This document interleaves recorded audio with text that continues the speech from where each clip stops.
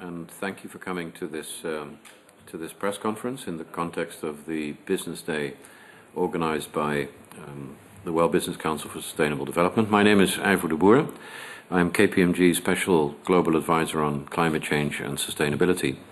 And what I wanted to do was talk to you a little bit today about a report which KPMG has just launched under the title Future-Proofing Business in the Gulf Cooperation Council region, Opportunities for Sustainable Growth within the Gulf Cooperation Council region. It's a report that we prepared since the COP is being held here in Qatar, because we felt it was an important opportunity to highlight some of the specific challenges and opportunities that this region is confronted with. And on the challenges side, the issues are quite significant in the sense that businesses in the Gulf Cooperation Council region face unique risks in the face of global climate change and sustainability in areas such as energy use, population growth, water scarcity, and other megaforces. If you compare this region to other parts of the world, then it's interesting to note that just 11% of the 75 largest companies in the GCC region have a sustainability strategy, a policy or a vision, as compared to 95% of companies in Europe and 85% of companies in the United States. In other words, companies in this region have a significant journey still to make in terms of sustainability strategy. But it's not only in relation to strategy that the challenges are great. As many of you are aware, per capita energy consumption in the region is already extremely high, with the UAE, Qatar, Kuwait amongst the highest in the world, and this energy consumption is predicted to double between 2008 and 2020, according to our report. We have found that energy efficiency in this region is less than half of that of the European Union, that GCC industries, manufacturers and retailers will require robust energy efficiency strategies and may need to adjust product design if they are to compete effectively internationally. And the trend in the GCC is now to promote and develop renewable energy solutions, manage energy demand, and rationalize domestic use of hydrocarbons. For example, Kuwait aims to generate 5% of its electricity from sustainable sources by 2020, and Oman's target is to generate 10% of its electricity from renewable sources by 2030. So in other words, trends in the right direction there. We've also found that fast economic development has brought rapid expansion and private wealth to the GCC region, coupled with low energy prices in the region, and that as a result there has been significant prosperity, but this has brought with it challenges in terms of energy, water-intensive culture, that in turn has created unique challenges in the domain of the environment. This particular part of the region, if compared to the global average, will probably be confronted with significantly greater temperature increase. From a political point of view, governments and businesses in the region are coming under increased international pressure to reduce their greenhouse gas emissions, and that's logical given the fact that Bahrain, Kuwait, Qatar and the UAE are currently the world's highest per capita carbon dioxide emitters. Also, of course, energy and fuel challenges facing the region, as well as the fact that due to economic prosperity in this particular part of the world, a significant middle class is emerging, which is consuming more and more and therefore creating significantly greater pressures in terms of energy, water consumption, waste generation, etc. So in other words, this region faces a number of very significant challenges. At the same time, it's fair to say that the region is beginning to rise to that challenge. There's generally a recognition that in addition to the sustainability challenges that I talked about, this part of the world has a challenge in terms of needing to create 100 million jobs for young people in the next 20 years. And that will have to be done significantly through broad-based growth or economic diversification. A number of areas in which there is significant potential for that, for example, in terms of, as I said, diversification of the economy, changes in production and consumption patterns, which is clearly a priority for the region, possibilities to green business, possibilities around resource efficiency, and finally significant developments in terms of research and innovation. So in summary, what we found in the context of this report is that the region is facing very significant and very specific challenges in terms of the broader sustainability agenda, so broader than climate change alone, that the recognition of those challenges is beginning to emerge in the region, and that companies in the different countries of the Gulf Cooperation Council are beginning to rise to that challenge and beginning to find new opportunities for innovation in new markets, recognizing that at the end of the day, companies in this part of the world need to compete on a global stage. So those are some of the major findings of the report that we're issuing today in the context of this conference of parties, and I'll be happy later in the conversations here to answer any questions that you might have. Thank you. Thanks, Yvo. My name is Peter Bakker. I'm the president of the World Business Council for Sustainable Development, and together with Jean-Guy Carrier from ICC and in the afternoon with Yvo, we have today held the Global Business Day here in Doha. In the morning, we talked about the role of business in scaling up the solutions for making the world a sustainable place. We had a number of presentations out there. Mr. Kilani from the UNFCCC came by, talked about the opportunities that energy efficiency offered, the need for scale and for action, and he made a call on the private sector and business to actually step up the amount of actions. We then had input from the science community. Dr. Miles Allen from Cambridge came out, had a very challenging presentation for the audience in the sense that he said it's not about carbon emissions per se, it's about the cumulative amount of carbon in the atmosphere, and that is what policies should be striving to reduce. And he came with a very simple solution, saying that carbon capture storage would be the solution that would solve all our problems.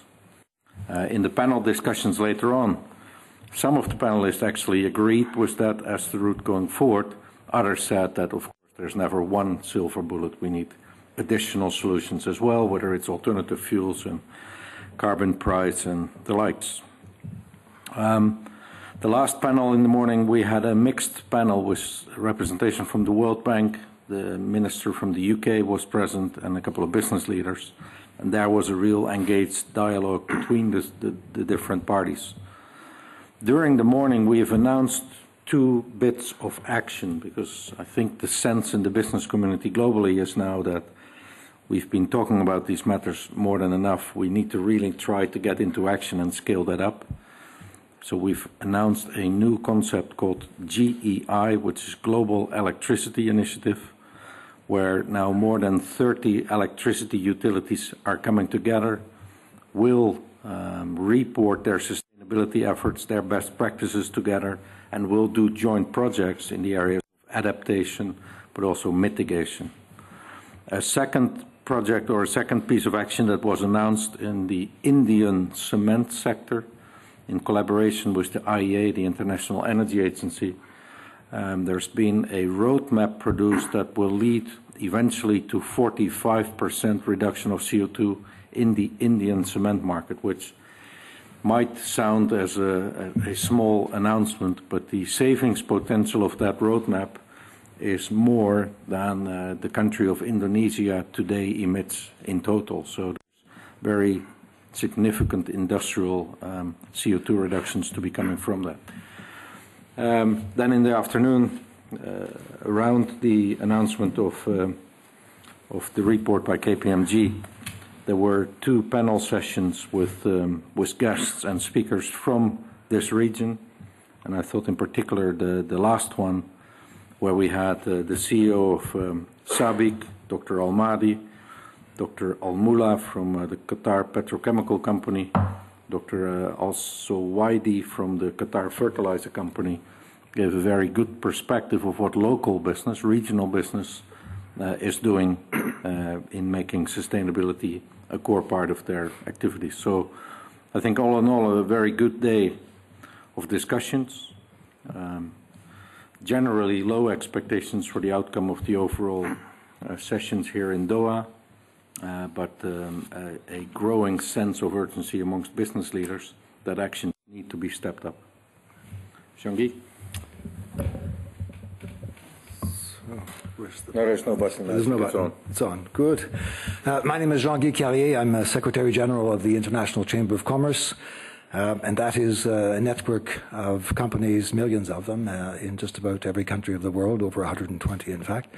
And our big concern, I think, as a business network is that we are obviously still some distance away from having an agreement on rules which eventually would lead to some regulation internationally in this area. And there's a concern that some ambitious regions and quite creative and energetic ones of the world are beginning to come up with their own carbon policies and carbon containment and so on approaches. We see it in Europe, we see it emerging in some other areas, and I think business is concerned that we'll end up with a proliferation of different rules and different regimes that then business will need to accommodate to, and we'll have a reproduction, if you want, a replication of what has happened in trade, for instance, with regional and bilateral trade agreements, where there are now nearly 500 of them around the world. In investment, where there's no international treaty, and there's 3,000 bilateral treaties, so that often businesses, especially those who are not remain undaunted by that challenge, have to consult their lawyers before they consult their investment advisors. Just to simply sort out what the different rules and regulations are from one jurisdiction to the next. If you're a multinational company or even a medium-sized company that's trading in many markets, this becomes very confusing. So there's a fear that is the way we're going, that's one of the costs of this inability to come to some agreement in this context. I think the second thing is that, and certainly we've been hearing it today, and it's a constant message as we come to these COP negotiations, that business is simply not waiting for regulations to be put in place, that an awful lot of companies, small, medium, large companies, see the advantage and the opportunity in this, in the green industries, in terms of providing environmental products and goods and services. And I think there are some credible studies that show that we're now attaining almost 100 billion in investments per year just in developing countries.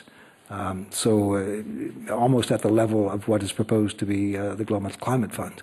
So in that sense, I think that it's certainly an encouraging sign that business sees that there is a business in this sort of activity, that it is creating jobs and creating growth and also dealing with the climate issues in the course of doing their business. That's basically, I think, the two messages that I wanted to leave. But the first one, I think, is the one with the biggest point of consternation, that we could be going into a world where, in fact, there's a kind of fracturing and a multiplication of different approaches to dealing with this, since we can't have an international concord on climate issues. Okay, thank you very much. Anyone have a question?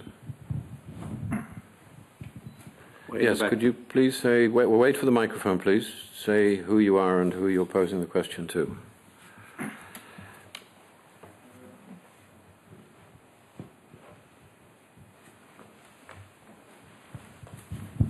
Okay, thank you very much. My name is Thomas Hickmann from the University of Potsdam in Germany. And I have a very basic question. You all said that companies are undertaking different activities, different actions to reduce greenhouse gases. And from your perspective, then how important still is the UNFCCC process? And very directly, do you think that these negotiations taking place sometimes behind closed doors are still necessary? What do you think about this issue? Well, my view is that a global treaty on climate change is incredibly important. especially from the perspective of creating a level playing field and policy clarity for the business community. I think there's a great deal that the business community can do on its own, and in fact the business community is doing on its own. But at the end of the day, you need clear, predictable, long-term, stable policy frameworks that will make it possible for business to go the extra mile, and that is what these negotiations should be all about. So it's about creating policy clarity, giving a sense of ambition, and driving a level playing field. Yeah, and I would add to that, if you look at the topic of climate change, this is probably one of the first truly global challenges that humanity faces. And, you know, we should continue to put every effort in reaching a global agreement and how that is going to be addressed. Should we continue to not succeed, then indeed business will have to put in place actions, because it's not only the climate that is at risk or the society as we know it, but also the continuity of business. But then you immediately run into the point that you are making, in the sense that we'll then end up with many local or regional sets of policies which are likely not to be consistent, which distorts competitiveness, and will make, you know, product adjustments to these policies just very ineffective. So I think we all think it is much better to aim for it, but realistically speaking, you know, the progress is rather slow. I'll just add that the 100 billion I mentioned, for instance, in terms of private sector investment, is pretty small when you consider the real need in terms of coping with the situation in real terms and doing it as quickly as possible. And reaching an international agreement remains primary in terms of in importance, in terms of inspiring some confidence. I mean, there are an awful lot of companies, an awful lot of capital out there that would be disposable for available rather for investment in climate engineering and climate products and services. That is holding back because the rules are not always clear enough, and so just at that level, to unlock more private sector investment, it would be very useful, well, it would be necessary to have an international agreement. Any other questions?